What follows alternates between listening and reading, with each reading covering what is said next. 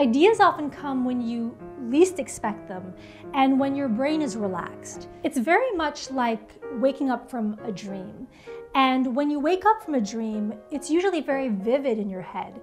And if you don't either concentrate on remembering it or jot it down, you will forget that you ever had that dream. And so ideas are very much like dreams, because if something comes to mind and you don't actively collect that idea, it will escape you. Your distractions over the course of the day, your responsibilities will take precedence over that.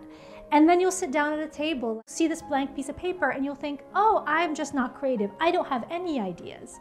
When the truth is that you just never gathered them at the moments that were right for you.